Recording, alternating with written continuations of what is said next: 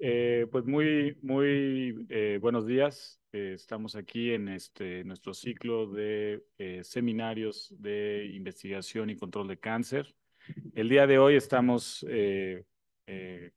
híbridos y tenemos la fortuna de tener a la doctora Emily Bockman en forma presencial. La doctora Emily Bockman es aquí de casa en el Instituto Nacional de Salud Pública. Ella hizo investigación hace ya algunos años aquí con nosotros. Ella tiene una licenciatura en bioquímica y biología molecular y tiene un doctorado en epidemiología por la Universidad de Alabama en Birmingham. Ella es actualmente investigadora de la rama de epidemiología metabólica en el National Cancer Institute. Y bueno, pues estamos muy contentos. Vino de visita a buscar, bueno, a fortalecer colaboraciones ya establecidas aquí con el Instituto Nacional de Salud Pública. Y bueno, pues el día de hoy nos va a presentar algo del trabajo que ha hecho sobre microbioma y cáncer. Pero muchísimas gracias por estar aquí, Emily. Gracias.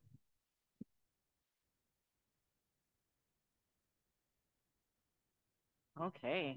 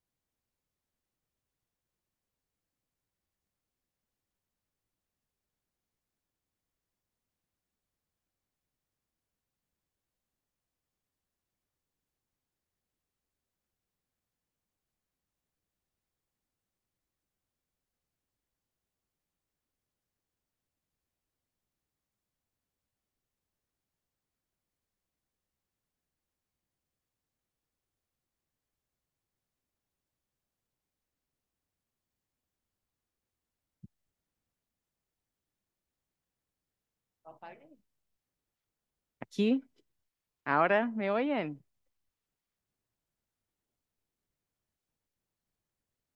Eh, Ahora está bien. Oh, por eso. Ok, debo empezar desde el principio. Ok, pues de todos modos voy a darte una presentación en inglés porque se me dificulta mucho hablar sobre la ciencia en español. Okay, so sorry, it doesn't sound like everyone even heard me in the first place, but I really appreciate being here. It's a great invitation for me after working here in the past. Um, my name's Emily Voigtman. I'm an investigator at the National Cancer Institute. And when I came to the National Cancer Institute about 10 years ago, I switched my research interest from what I was doing, which was nutrition and cancer, and I started focusing on the study of the human microbiome. At that time, we were starting to learn about how the microbiome inhabits, our body. These microbes live on and in our body. And we were starting to learn about how these microbes are related to health and also the risk of disease. So we now know that people represent kind of a human ecosystem. I have here a representation of the different microbes that inhabit the different body habitats. And you can see just by the colors on this pie chart, this is at the phylum level, but you can see that the microbes really differ by each body habitat. If you compare, for example, the vagina, which has a large majority of Firmicutes, you compare that to something like the stomach that's inhabited with Helicobacter pylori, which is predominantly proteobacteria. We now have estimated that there's approximately 1.3 microbial cells for every human cell. And these microbes are known to influence the immune system. They also can help us metabolize various foods and other exposures, and they also can produce a variety of biocompounds. And something that's particularly interesting about the microbiome is it's modifiable. For example, when someone takes antibiotics, they can greatly change their microbiome. We can also influence our microbiome through extreme changes to diet. Today, I'll be focusing really on two body habitats. This is where the majority of my research focuses, but this is on the oral and the gut microbiome. So just to kind of start, this was kind of the innovation to being able to start studying the human microbiome with 16S RNA gene sequencing. This is a gene you can see here that is present in all bacteria and archaea. And by sequencing this gene, it was possible to start to understand the different bacteria that lived on the body. So this is typically a targeted amplicon sequencing of this small subunit gene. We often use the V4 region for sequencing, but people use different regions. But again, this gene has conserved regions so we can develop the primers that are needed to amplify the section. But between these conserved regions, there's variable regions that can help identify the specific taxa of bacteria. And this method is also very appropriate for samples with high human DNA content as it targets the bacteria that's present in a sample. And as I said, this is widely applied in microbiome research, and it was really this technology that kind of started the field of this new field of microbiome research. So as just a quick overview of what I'll be presenting today is there's some standard metrics that are derived from ecology, and this is what we often use to measure what someone's microbiome captures. So there's something called alpha diversity, and this is the number of unique or most simply, the number of unique microbes found in a community. So if we look here at this microbial community, this has a simple alpha diversity of 3, since there's 3 specific bacteria found in that community. We can then compare it to another microbial community, and this has 6 unique microbes. So we would say that the second community has higher alpha diversity than the first community. Now, I mentioned that that's kind of a simple measure. So there's other measures that can incorporate other factors, such as the relative level of those bacteria and other things. We also study what's called beta diversity, and this is a between subjects diversity. It's really looking at the communities and seeing how similar they are between individuals or between populations. And so in this example, if we have one person that has community 1 and one person that has community 2, there's 2 shared bacteria and there's 5 different bacteria. And this is also a simple way to look at it. So there's many different ways to measure the beta diversity in a sample.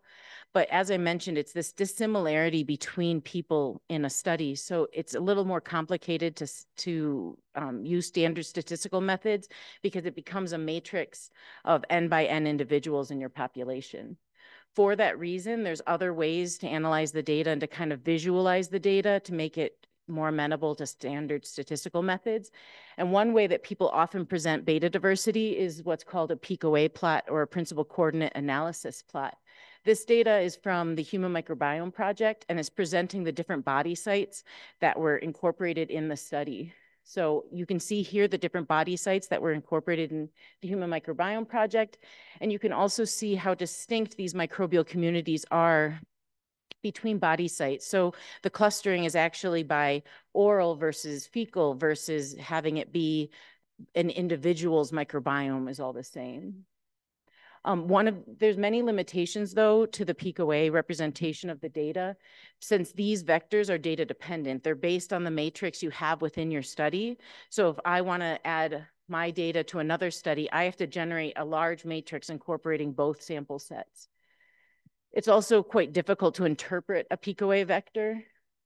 And for studies that have weighted data, we're currently developing methods to use these, but sometimes using a principal coordinate analysis is easier.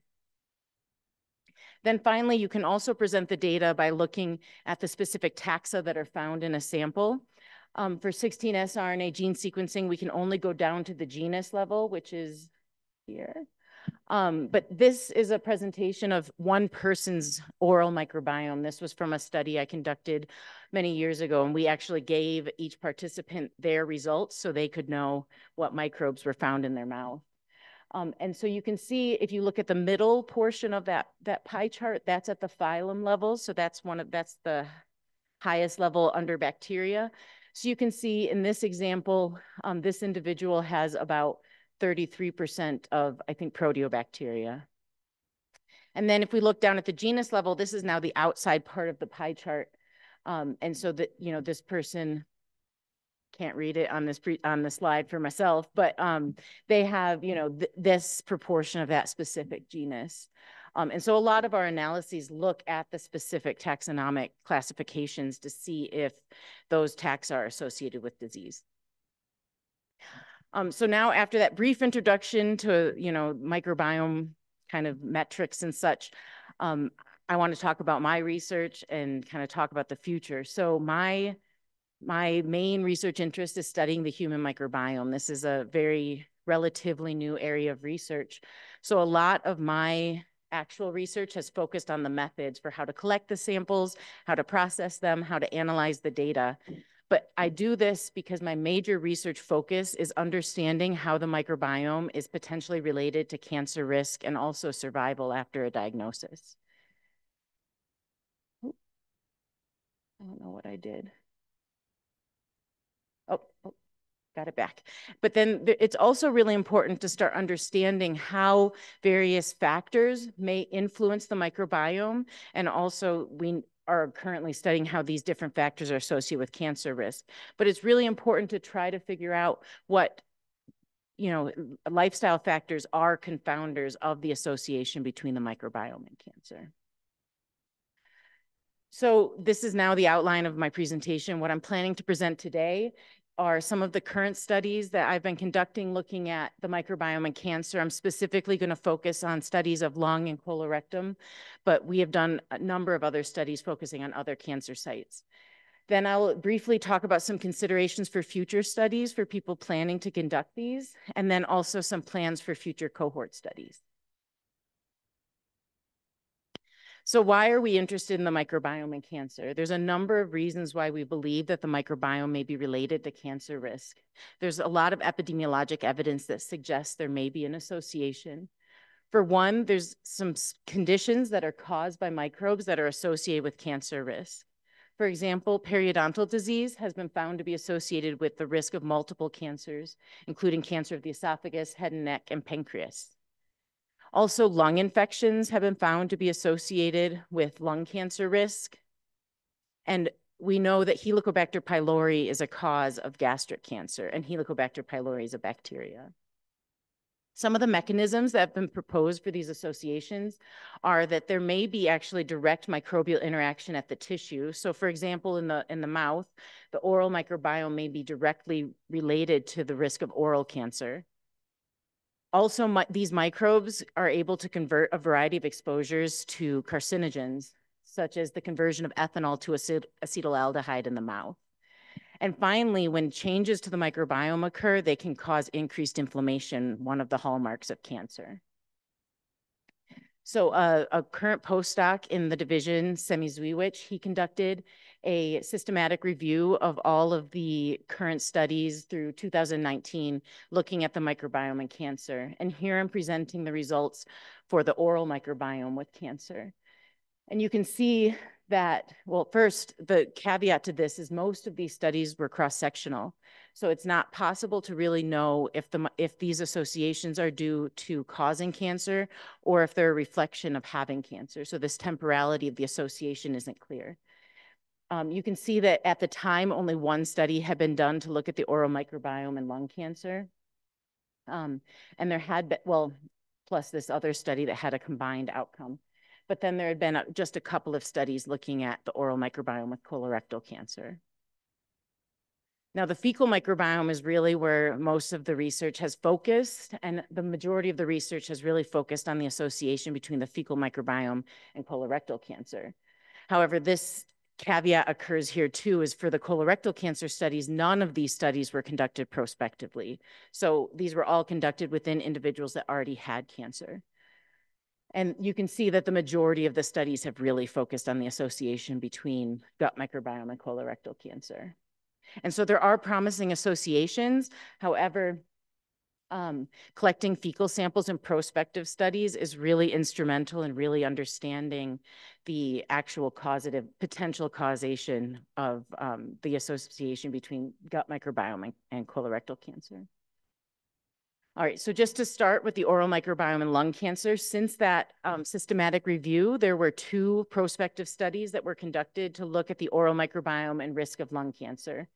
The first study was conducted in the Shanghai Men's and Women's Health Studies. This included 114 incident never smoking lung cancer cases and 114 matched controls.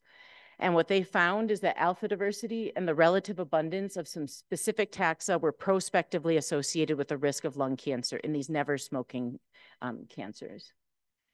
Then in the Southern Community Cohort Study, which is a diverse population in the United States, they studied 156 incident lung cancer cases and 156 controls. And they found that the relative abundance and presence of some specific taxa were prospectively associated with lung cancer risk in this diverse population. However, after adjusting for multiple comparisons, none of the associations were significant. So given that background, we in DCEG decided to conduct a large prospective case cohort study nested within 3 of the large cohorts we have in the division: the agricultural health study, the prostate, lung, and colorectal and ovarian cancer screening trial, and the NIH AARP diet and health study. All of these prospective cohorts collected or identified participants at their baseline recruitment, which you can see here for the agricultural health study. At the baseline, they collected a questionnaire. Then a couple years later, and this is the same for all of the cohorts, a couple years later, they collected a mouthwash sample in a subset of the participants. And so for our study, we started our baseline at the mouthwash sample collection. And then we identified all cancer cases that developed over follow-up after that baseline. And the last data follow-up differed by the different cohorts. So we did this for multiple different cancer sites to maximize our referent group. So today I'll just focus on the Lung Cancer Association, but by combining across cohorts, we were able to identify 1,500 lung cancer cases and to compare this to a reference sub-cohort of about 3,300 individuals. So as I mentioned, there were about this many lung cancer cases and a reference sub-cohort. And what's interesting about the way we sampled this is we could actually upweight the individuals back to the referent cohort. So we were able to represent the 91,000 individuals with a mouthwash sample. And so this was a much more powerful study. Previous studies had only included the 114 and 156 cases. Now, there was a high prevalence of smoking in these cohorts, and so we needed to oversample the referent group for smoking status so that we had adequate matching back to the cases. And there was very strong confounding by smoking, so we had a very detailed adjustment for the smoking categories to try to adjust for that specific confounding. So now to look at the results.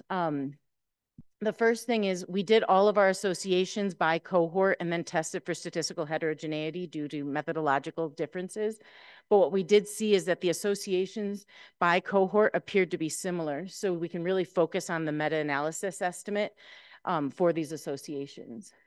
And what we saw is that a higher alpha diversity, so having more unique microbes in the mouth, was associated consistently with a decreased risk of lung cancer over follow-up. So it seems that having a more diverse population in the mouth would decrease the risk of lung cancer later. So then we stratified these results by histologic subtype. We looked at cases of adenocarcinoma, squamous cell carcinoma, and small cell lung cancer. And what we found is that that inverse association really was restricted to the squamous cell carcinoma cases. Then we also stratified this by smoking status. And what you can see here is for current in red and blue for former smokers, that the associations were inverse for both groups, but really the only statistically significant associations were among the former smokers. Then we looked at the beta diversity associations, and we did a principal components analysis. Since this was a weighted analysis, we've since developed methods to do PCOA analysis. But we found when we looked at the PCA from the relative abundance for the amplicon sequence variants, we found a strong association between the principal component 2 and risk of lung cancer. And like I said, this, it's kind of hard to interpret this, like what is this principal component? So we looked to see what taxa drove the association, and Streptococcus, the relative abundance of Streptococcus was strongly associated with this principal component. So having a larger value in this principal component meant that the person often had a higher relative abundance of this Streptococcus genus. And this Streptococcus was had a high relative abundance in all 3 of the cohorts. Then when we looked at the PCA from the presence absence, so whether they did or did not have the specific genera, we found a strong association with principal component 1, and principal component 1 was strongly driven by these genera. So when these genera were absent, they were likely to have a higher level of that principal component. So then we dove into the actual taxa itself and found a number of taxa after correcting for multiple comparisons were associated with lung cancer risk. So not surprisingly, there was an association with Streptococcus with lung cancer risk, which after seeing the beta diversity results, you'd kind of expect that. But we also found some of these other taxa. And many of these taxa are related to oral health parameters or also lung infections.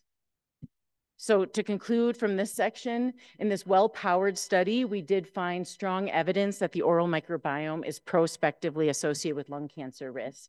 And many of these associated taxa are related to these oral health parameters or pneumonia, so they're very much in line with previous epidemiologic studies. Then what's really needed is some further investigation regarding the association between the oral microbiome and tobacco use, particularly among these former smokers, to try to understand why, at least in this population, the association really appeared to be restricted to former smokers.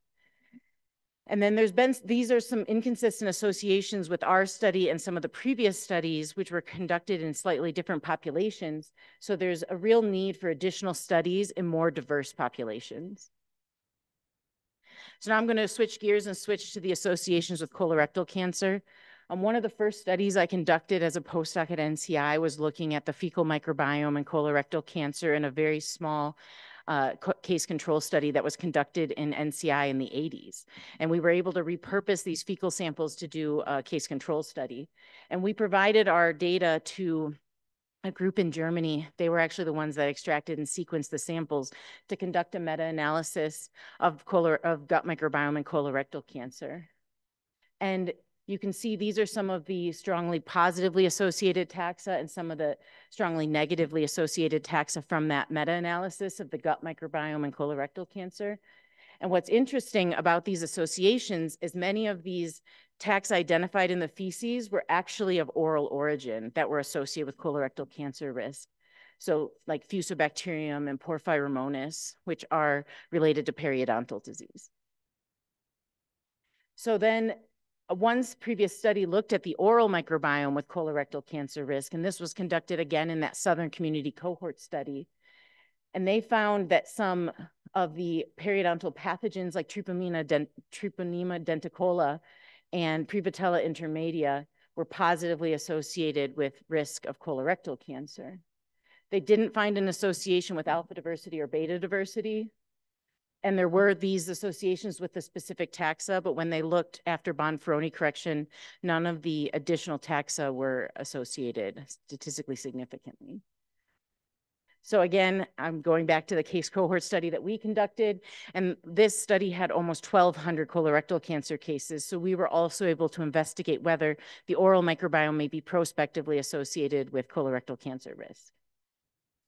And this table shows the hazard ratios for alpha diversity in the cohorts, and then in the meta-analysis estimate, we can just focus on the meta-analysis estimate.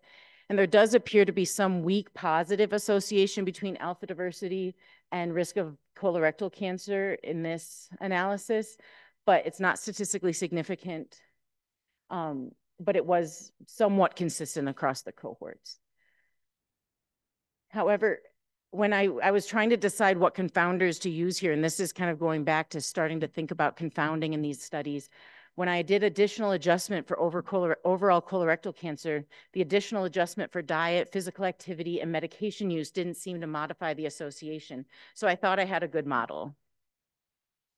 Then I wanted to look at the alpha diversity and site-specific risks, since we know that the risk of distal or proximal or rectal cancer may differ. I was very surprised to find that there was a stronger association in distal and rectal cancer with alpha diversity. So you can see here that there appears to be potentially a strong positive association between alpha diversity and colorectal cancer. And I thought this was really exciting.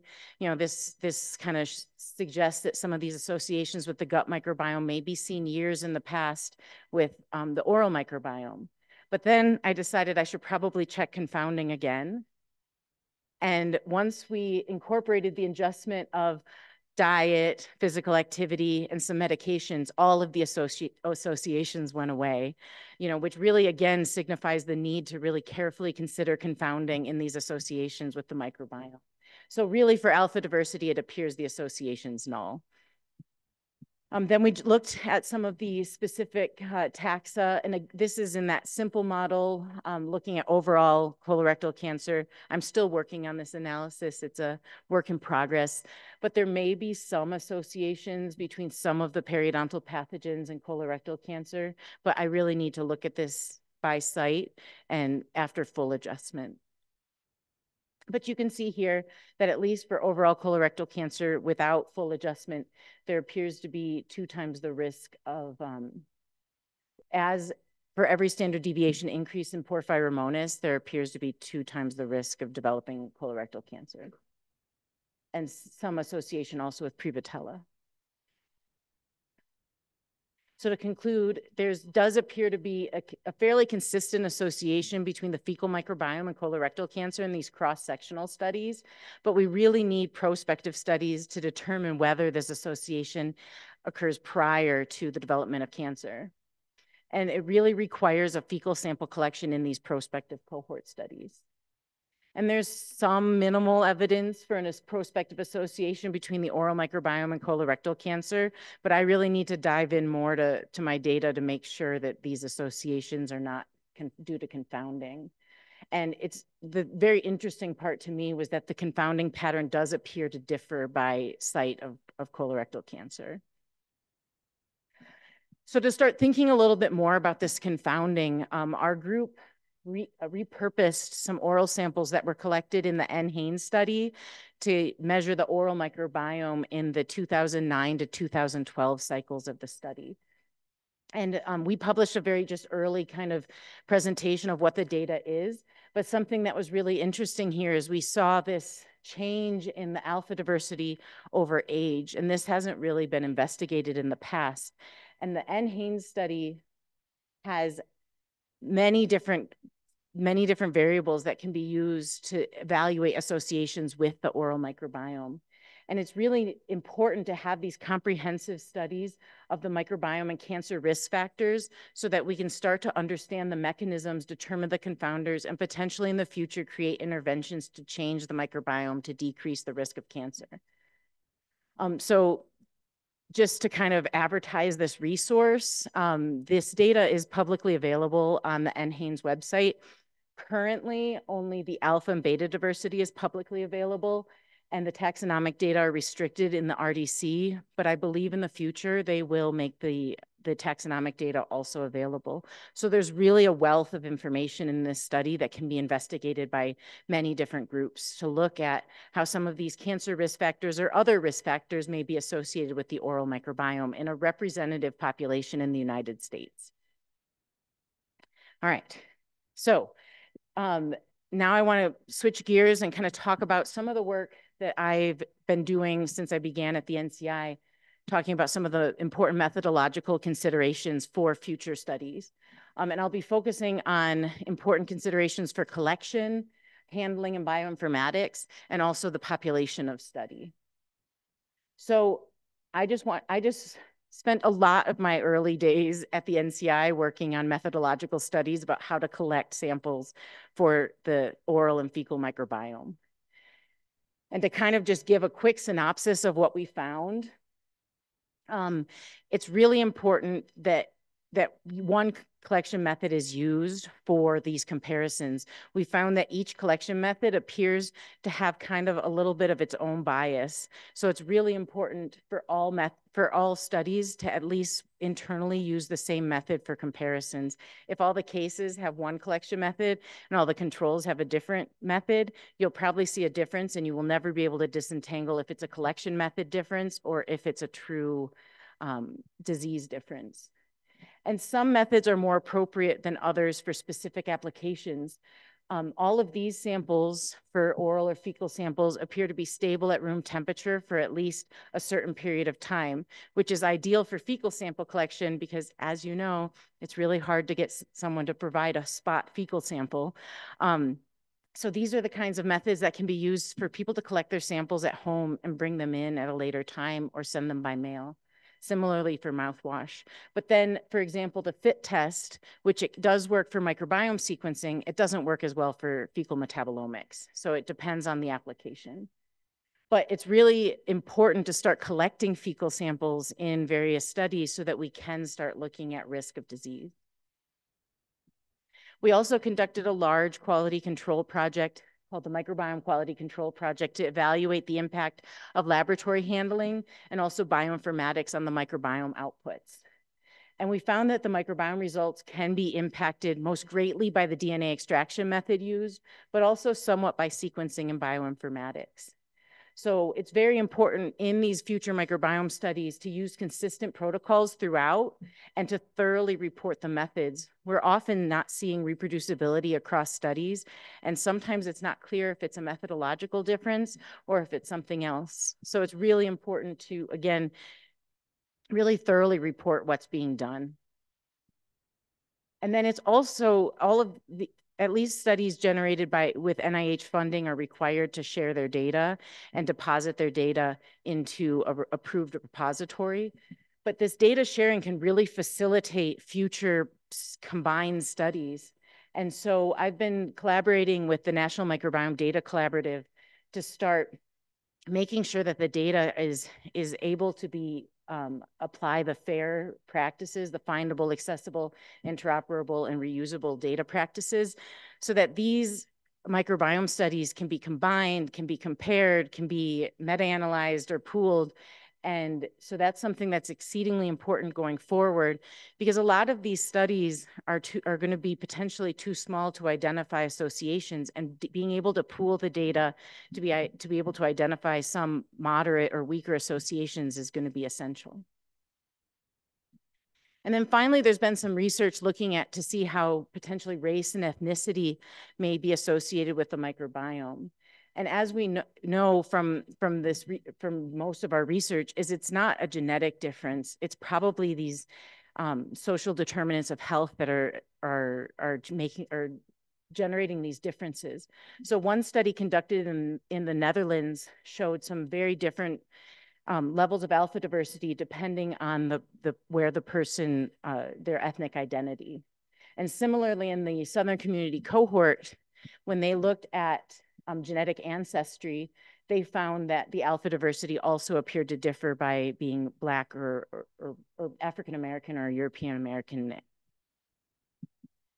But as we know from GWAS, there's been kind of a persistent bias in who's represented in some of these GWAS studies. So this was a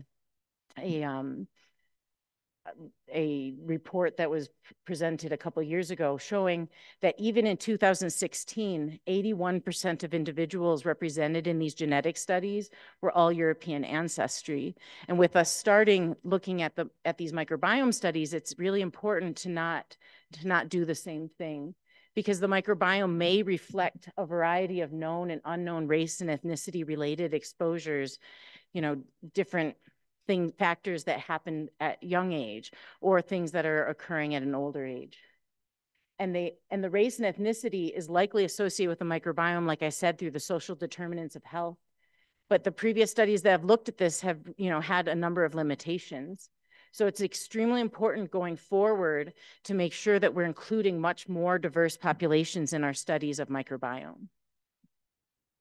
And so to conclude the presentation, I just want to very briefly talk about mine and some other people's plans for future microbiome studies. The Division of Cancer Epidemiology and Genetics, where I work, is just initiating a new prospective cohort study called CONNECT. It's the CONNECT for Cancer Prevention Study. And this study is aiming to recruit 200,000 individuals across the US. We recently expanded the age range from 40 to 65 to 30 to 70. And this was actually expanded in January. To participate in the cohort, the individuals must have no history of cancer, and then they must be members of the partner health systems for the cohort. And the plan is to have long-term follow-up for cancer and other adverse health outcomes and serial assessments so people will have repeat questionnaires over time. We'll have comprehensive cancer and pre-cancer outcomes and a flexible infrastructure to add different components. And you can see here that, there will be tumor registries, tissue specimens. We will incorporate mobile and wearable technologies. We'll be accessing the electronic health records to find out about various health outcomes, and then serial biospecimens and serial questionnaires. This is the map of the participant locations.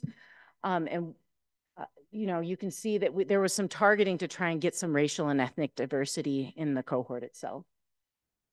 Now, how does this relate to the microbiome? Well, we're planning to do a fecal microbiome collection. We're already collecting oral samples, but the work that I'm doing is to start helping to plan the fecal microbiome collection.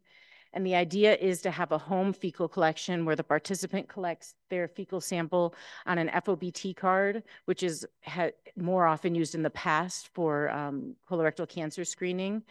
And then potentially a fecal sample collected in 95% ethanol, since that appears to be better for metabolomics. And the goal is to start our collection in late 2024. And we also aim to collect some serial samples in at least a subset of the participants. And then there's also, so as I mentioned, the FOBT card used to be used more often for colorectal cancer screening, but in a lot of these health systems, they're using FIT tests for colorectal cancer screening. So we also want to plan a potential supplemental biobank of those discarded FIT specimens. But the reason that wasn't our main focus is because the screening starts at the age of 50, and we want to make sure we include everyone. Also, the FOBT cards are better for some of the assays we want. So potentially having both would be ideal. But then there's a number of other cohorts that are either already collecting feces or planning to collect feces, such as the health professional follow-up study, the nurses health study, the cancer prevention study 3, the Shanghai cohorts, etc. But part of the reason I was here today is because I'm really hoping that we could also start collecting some fecal samples in the Es Maestras study. I think it would be really important, since this study represents the real only cancer cohort in Latin America. And it also represents a lot of different exposures that are maybe different than some of the other microbiome studies out there. So I think this is a really great opportunity to collect samples in an ongoing cohort study. And so we'll see.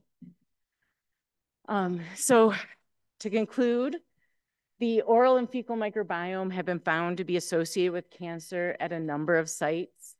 However, these associations have not always been consistent across studies.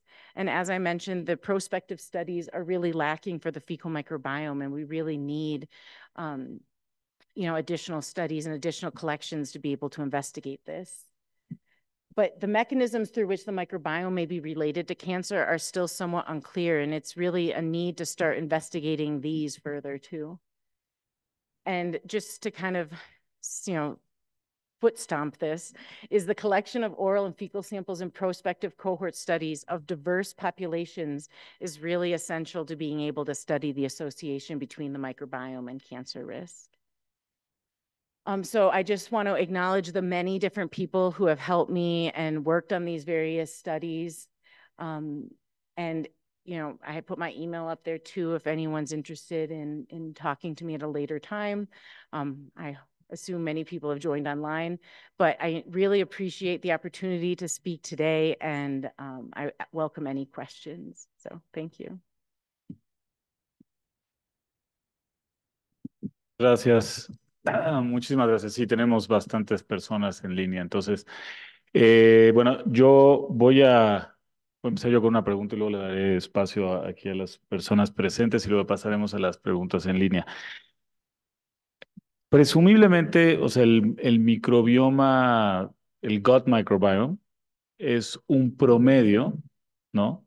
De el microbioma en, digamos, estoy imaginando en todo el tracto gastrointestinal y muy probablemente en su mayoría en el colon, ¿no?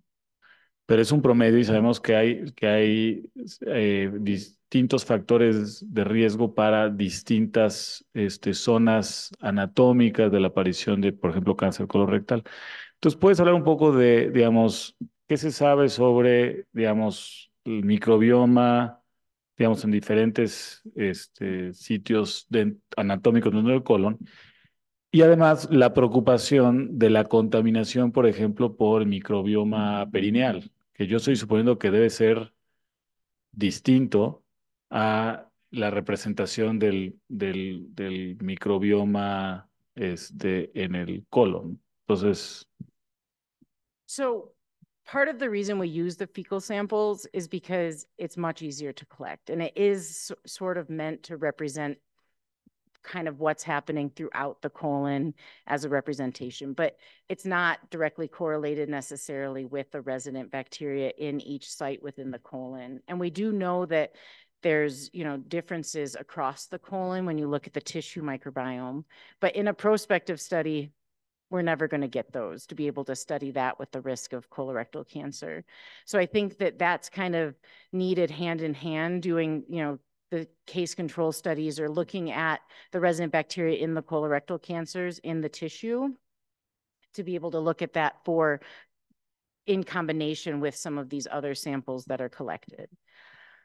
We've done some work looking at, for example, in the polyp prevention trial, we collected rectal tissue biopsies from people. The polyp prevention trial was a study where individuals with an adenoma were recruited, and it was to see whether a diet rich in fruits and vegetables, high in fiber, and low in fats would prevent the recurrence of adenoma. And so in that study, they collected rectal tissue biopsies over the follow-up time. And interestingly, in those biopsies, we found cross-sectional associations with adenoma, but the baseline sample looking at the prediction of the rectal tissue biopsy with recurrence of adenoma, there really were no associations. Also, there didn't appear to be an association very much with the intervention itself, so that dietary intervention with the rectal tissue biopsy. It's possible that some of that lack of association could be that the rectal tissue biopsy didn't represent the community that was potentially related to the adenoma development, but it's also possible that the community differences really are cross-sectional, that once there's an adenoma or a cancer in the colon, that there's a change in that targeted tissue. So I hope that answers your question. If not, please. okay. ¿Alguien? Thank you so much, Emily. Very interesting. So my first question is like total ignorance. It's very clear for me how you can associate or found a causation from oral to colorectal cancer, but how do you explain the association with oral microbiome and lung cancer? So the hypothesis for the oral microbiome and lung cancer is either that it's through microaspiration. So, the microbes in our mouth do likely start to, get into the lung. So that's one possibility. Then also it could be through inflammation. That's, when someone has periodontal disease, they often have increased inflammation. So that's also possible. I've conducted a study of the oral microbiome in breast cancer in a case control study, and we actually found a very strong association between the oral microbiome and breast cancer, which we actually would think that there's definitely not microaspiration to the breast. There could be bacterial translocation, or it could be inflammation, or it could be that cross-sectional thing that the women had were ill. And so that was really the change. And so I'm also designing or starting a new study to look at the oral microbiome prospectively with breast cancer, because I think, a lot of these questions we're not really sure, again, if it's a cross-sectional thing or not. But there's multiple hypotheses for why the oral microbiome may be related to non-oral sites. And it just differs by what cancer site. Yeah, because I was thinking it's difficult, like to identify or to clean for these confounding effects of lifestyle, because microbiome changes all the time. And in that sense, I was interested in how do you see differences in men and women? I mean, here you adjusted, but are we that different in oral and fecal microbiome between men and women? Is it important? Because I have read some articles that it's important what time of the cycle you're in, if you're ovulating or menstruating, and that changes your microbiome. And then in premenopausal women compared to postmenopausal. So what are these differences between men and women, and is it important, like hormonal times, to sample for microbiome in women? So for the vaginal microbiome, I think that makes a really big difference.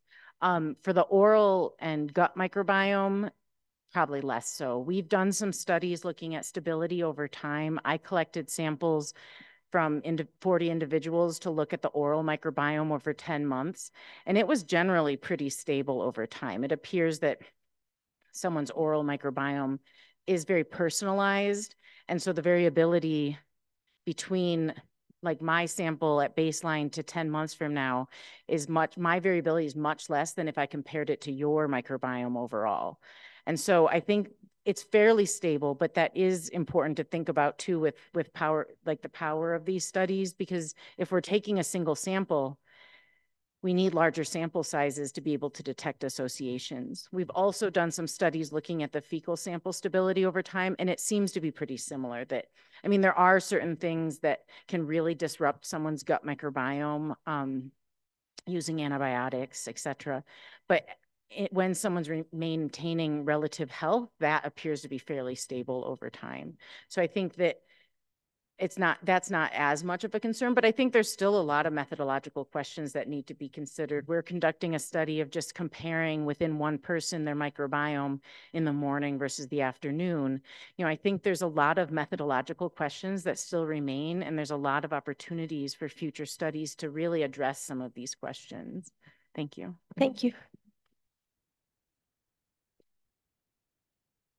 Thank you very much for presentation. My question is, do you think it is feasible the microbiological marker reported in different cancer with microbiome studies can be used or proposed for prognosis biomarkers for cancer in medium term? For example, Fusobacterium nucleatum is reported with microbiological marker in colorectal cancer. In cervical cancer, my cancer model study, we found similar results in cancer patient. With the opinion with this question. Yeah, so there's been a number of studies that have found that the microbiome may predict, for example, treatment response, which then would very much be related to prognosis.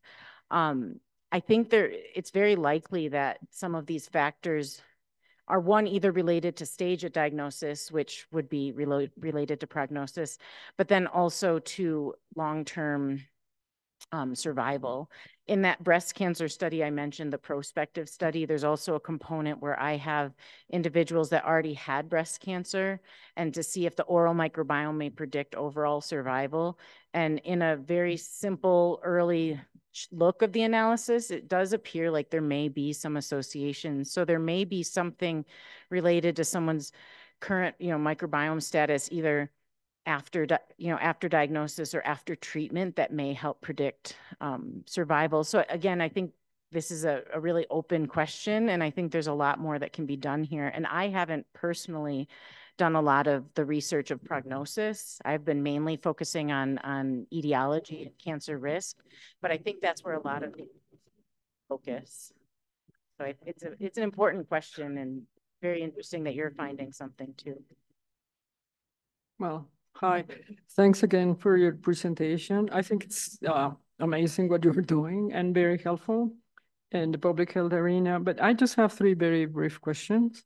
The first one will be that you mentioned that diet, medications, even physical activity, of course, is going to, well, interact and influence, the results of your findings. But also, have you even consider like air pollution? Because you mentioned that can really change whatever you are doing, even if you're in your examples, that could do.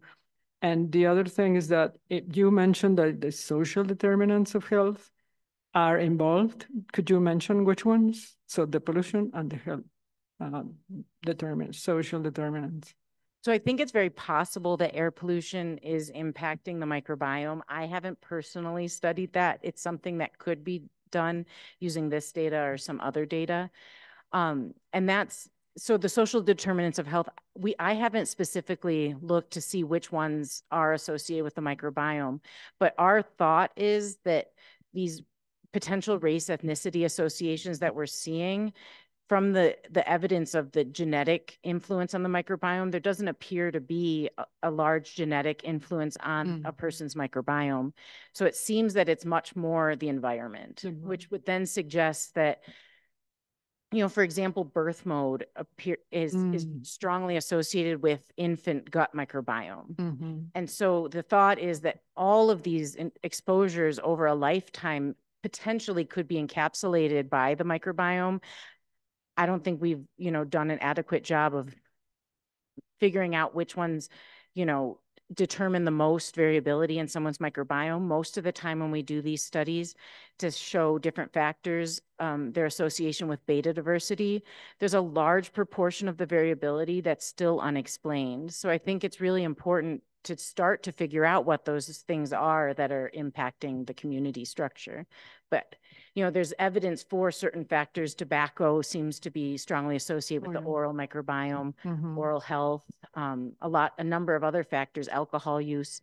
But there's a lot more that needs to be done. And like I mentioned with the NHANES study, that really represents a really great opportunity to look at just a host of factors to see which ones are really strongly associated with the microbiome in the oral cavity. And very briefly, just because you mentioned just in your studies, the alpha diversity, and then you mentioned the beta. Why did you just focus on the alpha diversity in the first place? And is there like a weight of you have to ponderate for one or the other, or what's the importance of one over the other one? Well, so I think they're all trying to really capture what someone's microbiome encapsulates. Alpha diversity is, just an individual diversity estimate, whereas the beta diversity is really looking at the whole microbial community. Then when we look at those specific taxa, that's very targeted, and the issue, there's some real statistical issues in the analysis of some of those. So with the relative abundance of taxa, we often with our sequencing methods can't calculate the absolute abundance. So it's all relative to the other bacteria in the sample. And that mathematically, if one taxa or one genus increases, the other genera have to decrease. That's just, it's because it's constrained from 0 to 1. So I think in our analyses, we're really trying to just capture all of it and using some of these different metrics to try and understand what these associations are with cancer. But they all, they're related, but they're all somewhat different too. So it's trying to just give a global view, I guess, of the microbiome with these outcomes. Entonces quizá la otra coordinadora del seminario está en línea, que es Leticia. No sé, Leti, si hay alguna pregunta en línea. Hola, ¿sí me escucha? Sí. Sí, sí tenemos dos preguntas de la doctora Gaby Torres. Su pregunta es, thank you for your interesting presentation. Did you try for some interactions? which are? Oh, well, I think we haven't really looked at that, mainly because we're very underpowered to look for interactions. I think that we're in a lot of these studies are even are potentially underpowered for some of the associations. So to look for interactions, we'd almost lose everything. But I think it's something important also to think about going forward. Thank you. And the other question is for Dr. Pizarro Gonzalez, great work. Can you comment on role, if any, may have fungus, recent travel, pesticides in microbiome? Sorry, could you repeat the question? Can you comment on role, if any, may have fungus, recent travel, and pesticides? So with the fungi, was that the pesticides, fungi, and I didn't hear the last. And recent travel. Travel. So actually, I love the fungi question, because a lot of what I presented today is all bacteria, and that's not all of the microbiome. It does encompass other microbes like fungi, viruses, archaea, etc., eukaryotic microbes. And so I have been doing some work looking at the fungal component of the microbiome and looking at associations, for example, with head and neck cancer. And I think that what I found kind of went against the hypothesis that I had for the association, but I think it's a really important question, because fungi in the mouth, for example, are much less prevalent than the bacteria, but they're also larger and they may be interacting with the bacteria. So I think it's something that we should be considering going forward. And there's also other methods to measure the microbiome now. A lot of people are using shotgun metagenomic sequencing, which characterizes most of the other microbes. However, it is strongly influenced by the prevalence of the other microbes. So like often I can't use the shotgun metagenomic sequencing to characterize the fungi because they're at such a low prevalence. As it relates to pesticides, the 3 cohorts I presented that are in the case cohort study, one of them is the agricultural health study, which is a large cohort study of farmers in the United States. And stay tuned, because they are doing an analysis of pesticides with the oral microbiome, but it's very possible that that there is an association, but we haven't really looked at it yet. And then recent travel. I haven't looked at that, but there was a study of 2 individuals that were sampling their fecal microbiome, I think every day for up to a year. And from that study, you could see a very large impact of traveler's diarrhea on the gut microbiome among those 2 people. But that's not surprising, since there's a scale, it's called the Bristol stool scale. I actually was talking to Martin earlier about how I talk about poop all the time, and people don't want to have lunch with me anymore. But the Bristol stool scale is essentially pictures of feces in various stages of consistency. And it appears that there's a really strong association between the actual level or consistency of the feces and the microbiome. So it's not surprising that the gut microbiome is strongly changed when someone has traveler's diarrhea, but it's very possible. I mean, I don't think there's been enough done to see people's changes after like recent travel, but it's very possible that there could be some transient changes, but I don't know how durable they are. So. Thank you so much. I think we had, do you want? Thank you. Thanks for the presentation. I was wondering, since you've done quite some research on oral cancer, if you also took into account HPV, because you talk about smoking as confounder, but I would think that HPV would also be confounder. Yes. So in the study that we did of the oral microbiome and head and neck cancer, it was much older adults, and we didn't test them for HPV, but the hypothesis is that it's fairly a low prevalence in that group. The NHANES study I presented, those oral samples were initially collected for studying oral HPV by Anil Chaturvedi at NCI, and they were repurposed to study the oral microbiome. So I think there actually has been a study published using the NHANES data to look at that interaction. But I think it's an important question, and there very likely is some interaction between having HPV and the oral microbiome, but I haven't really looked at that in detail myself. Okay, thanks. Thank you. Perhaps the final question, bueno, pregunta final es, o sea, ¿podemos pensar en alguna intervención que salga de, digamos, este tipo de investigación? Yeah, so actually there's some very interesting intervention studies.